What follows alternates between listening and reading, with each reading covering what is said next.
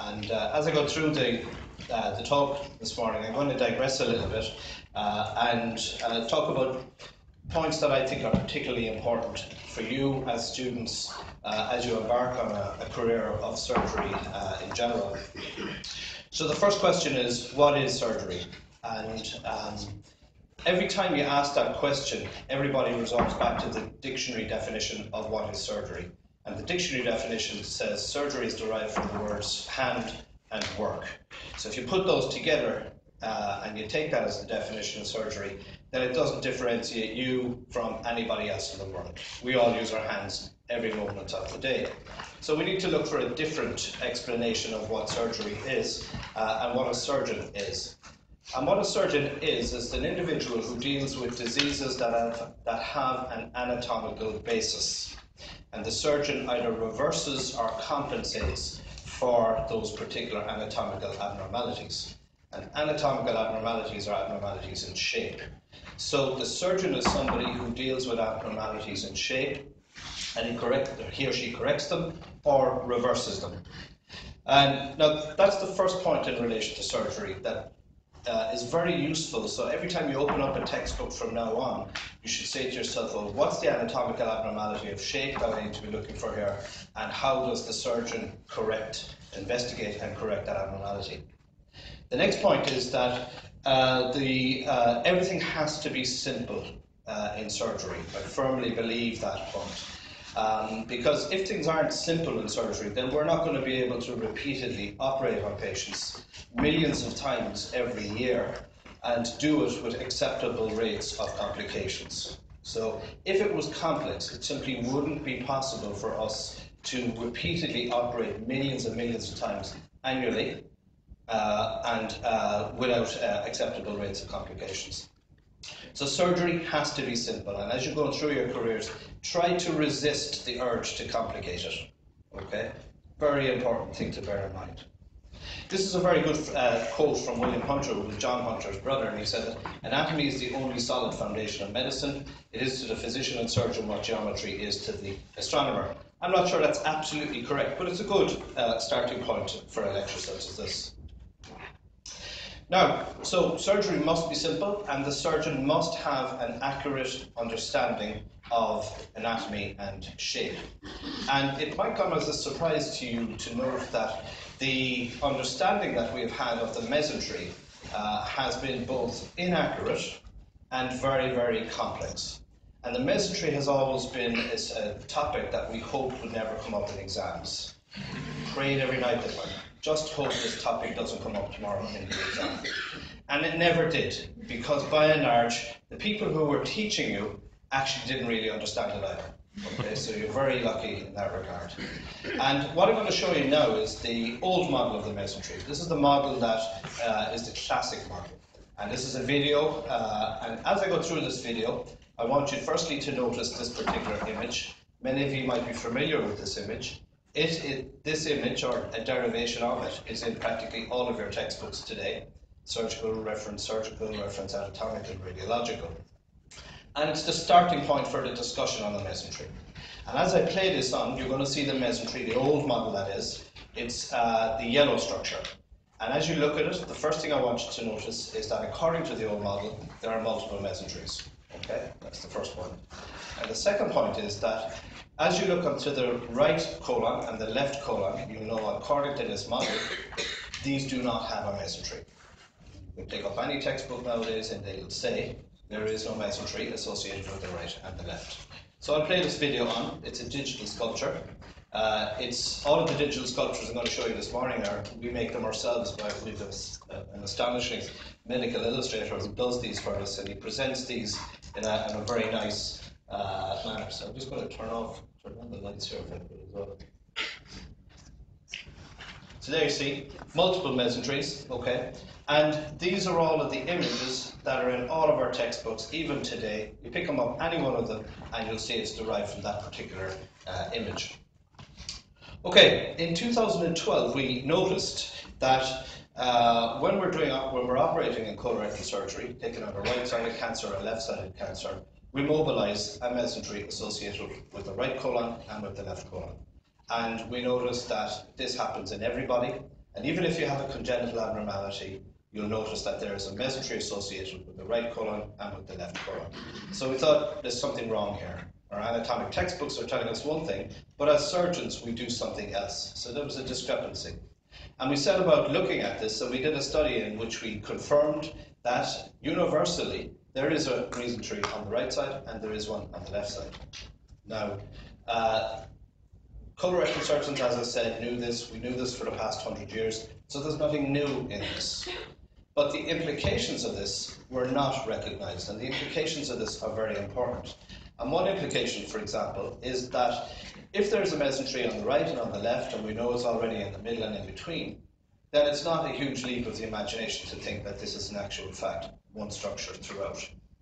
And if you dissect it, and if you expose it, and if you're careful with your dissection, you'll actually see that you can mobilize an intact mesentery all the way from the esophagogastric junction right down to the anal rectal junction. So it's one continuous structure. And the model that we now understand of the mesentery is as follows. Again, this is a somewhat stylized 3D digital sculpture. This is going to be published soon in Gray's Surgical Anatomy, and you'll see the mesentery is the structure in yellow, and as the organs disappear, you'll see that it is an enormous structure. It is substantive. You can differentiate it very easily from all of the structures around it. And you can see that there's an upper region, which is the dorsal mesogastrium, and a lower region.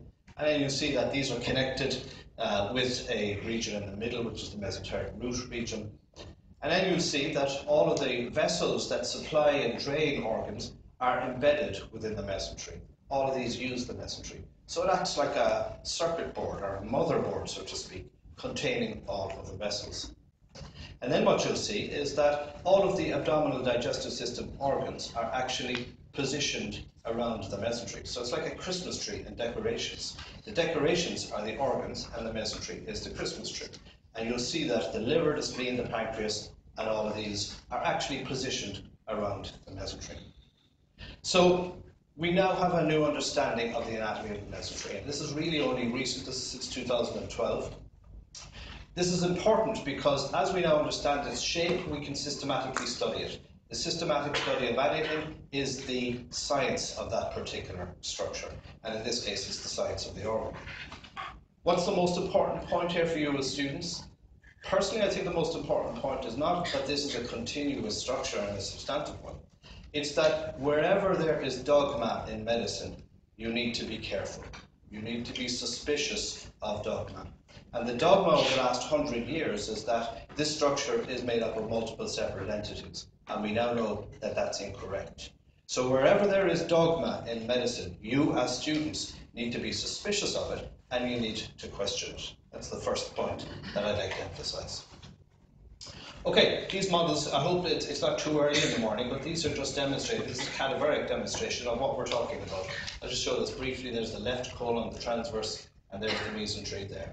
Here we have the small intestine, and there's the right colon, and there's the mesentery inside there. I know it's very early in the morning, and I hope this isn't too visceral for everybody. Now, the next thing I'd like to say to you as students is that history is important. Everybody's going to go, oh no, please, not another lecture on history and the importance of this thing. But think about it. You are defined by your history. Who you are now is who you were yesterday, and it's defined by it. And who you're going to be tomorrow and what you're going to do tomorrow is determined by what you are today. And the same goes for surgery. And you can understand surgery better if you understand the history of surgery and what led to surgery up to now. And the history of surgery is really fascinating because if you dig deep enough, you'll find that all of the answers to the questions, well, most of the answers to the questions, are actually there already. And all you have to do is go back far enough in history and you'll see it.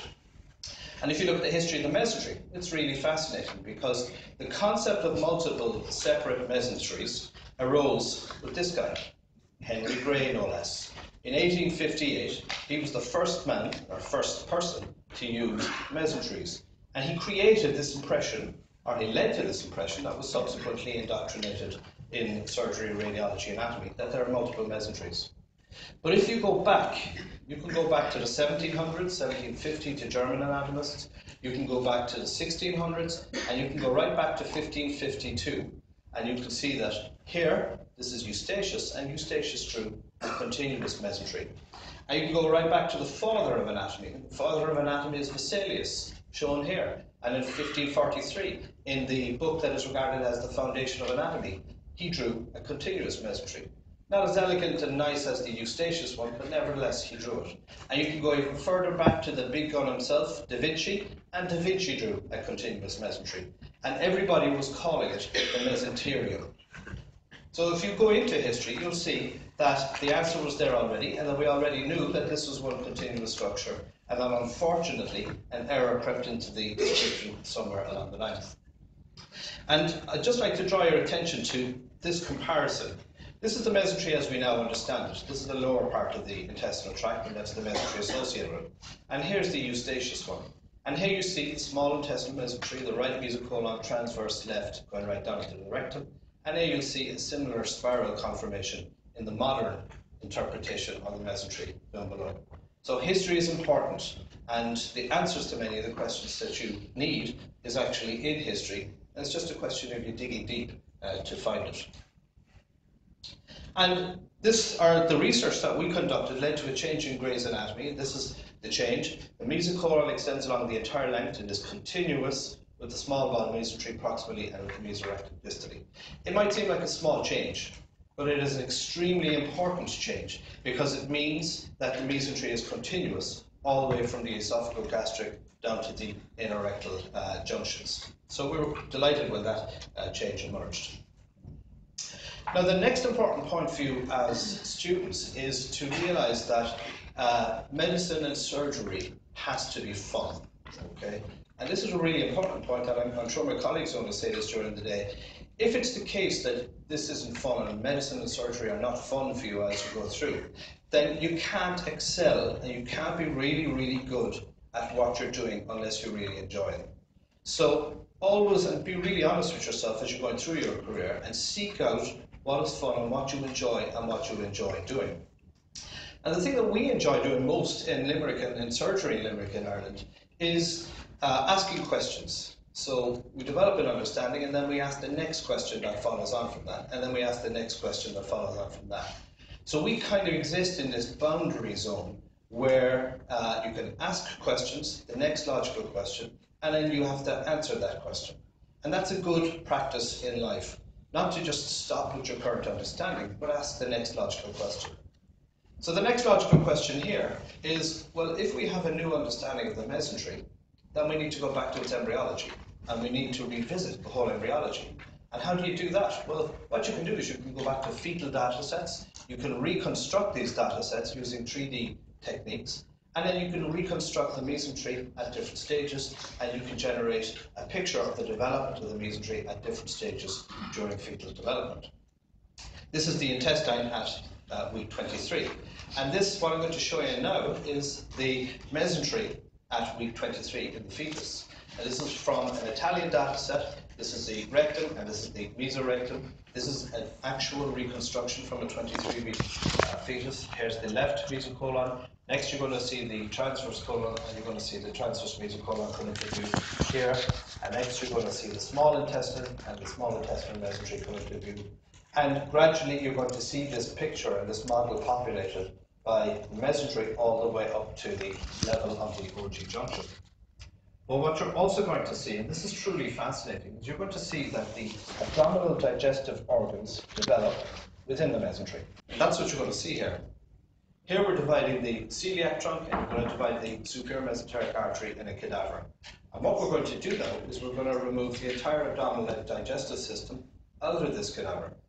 And you'll see that it is one structure, one unit, and all of the abdominal digestive organs are actually positioned and centered around the mesentery.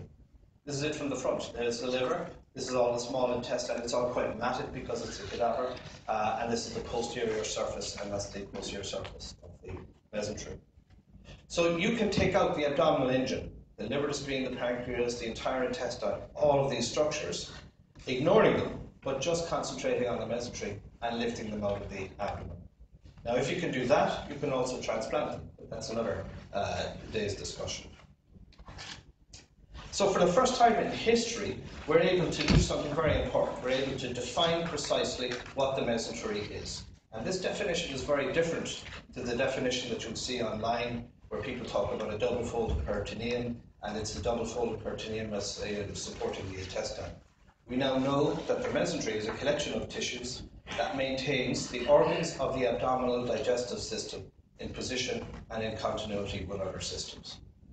And we would not know that had we not said, okay, well, if this is the shape of the mesentery in the adult, then what's it like in the embryo? And if that's the shape in the embryo, then what's it like in the cadaver? So by asking the next question on a continual basis, you begin to make our advances in science and in surgery. Now, getting on to surgery and why this is relevant to the surgeon. Well, the mesentery is held in place. How is it held in place? There's three main mechanisms. I'll just talk about two briefly. The first is the peritoneum. And the peritoneum is like a veil. So if you took the mesentery as one structure and then you put a whole veil over it, then this veil, which is the peritoneum, and you can see in this 3D reconstruction, the translucent layer that you see, goes all the way around the mesentery, the intestine everywhere, up around the liver, stomach, spleen, everywhere. And it holds the mesentery and the abdominal digestive system and the mesentery in place. And it's a very important structure that we exploit surgically. So this is a robotic case. We're doing a robotic right hemicolectomy, removing the right side of the colon in a patient who has a cancer on the ascending colon. There's the liver up there. There's the right side of the abdomen. The intestine and the mesentery are over here. And this is us robotically dissecting through the peritoneal reflection up around the liver. And you can divide the peritoneal reflection all the way around, and when you do that, you begin to free up all of the organs, and you begin to free up the mesentery and the abdominal digestive system. And there's another important mechanism that holds everything in place, and that's a fascial layer. And this fascial layer was initially described in 1878 by a Viennese anatomist, and it's been largely forgotten about up until now. And again, it just demonstrates the importance of going back to history and looking to history and seeing the different discoveries that have been made. And this is called Toth's fascia, and to demonstrate Toth's fascia, you actually have to use these 3D models. And if you conceptually remove the intestine and the mesentery away from the back wall of the abdomen, and then if you're to colour the fascia green, it has that colour there. You can see it, and you can see the distribution of the fascia there. And if you were to go behind this fascia, you're into the kidneys, you're into perirenal fat, you're into the ureters, you're into the true retroperitoneum, or the true posterior abdominal wall. And this was initially described way back in 1878 and largely forgotten about up until recently. And this is what it looks like intraoperatively. Again, this is further on in the patient that I showed, or the case I showed you up to now. So this is the right hemicolectomy, a robotic case. These are the robotic instruments that we're using. There's the fascia. You can see it's a very thin, translucent layer. That's an error. We've gone through the fascia, and you can see the true retroperitoneum behind it. And here we're dissecting the peritoneal reflection. So there's your appendix. The mesocolon, the right mesocolon is over here. You don't see the intestine because we largely ignore it. It's an unimportant organ as far as we're concerned. And there we are, detaching the mesentery from the fascia. And by doing that, we're able to detach the entire mesenteric system away from the retroperitoneum. And you can carry that procedure all the way up and around. So that's a robotic right hemicolectomy. So now, if you begin to ask the next question again, does this anatomic model apply everywhere? And it does. So here you have a schematic diagram. There's the ileocecal region, mesentery, fascia, peritoneum. There's the mesosigmoid peritoneum, you're looking from below up. There's the mesorectum, we're looking from above down, and the pelvis would ordinarily be down here. There's the hepatic flexure, there's the splenic flexure. And the techniques that we're talking about, or the anatomic base that we're talking about, apply throughout. And this is another robotic case. Here we're doing a robotic anterior resection. We're removing the rectum for a patient with rectal cancer. The pelvis is going to be down here. We're lifting up the mesosigmoid. There's the peritoneum. There's the fascia. There's the mesosigmoid above. And you can see the robotic instruments are very, very nice at sharply cutting through and bloodlessly dissecting the anatomical planes. And if we go on, this is another example. This is quite a dramatic one. Here we see, if you just look at the pulsation up here, you'll see the inferior mesenteric artery is pulsating nicely in the mesosigmoid. There's the fascia, the peritoneum, and again robotically, just dissecting through it. So the mesentery, the fascia, and the peritoneum provide us with an anatomical foundation that applies everywhere from the OG junction right down to the anorectal junction. And we would not have been aware about that had we not been aware of the continuity of the mesentery, the fact that it's one single structure everywhere from the stomach down. And this is another nice example I'll very briefly show you. Here we're looking from below up. This is the left mesocolon, so if we went directly through that, we'd be into the spleen. If we went up here, we'd be into the pancreas.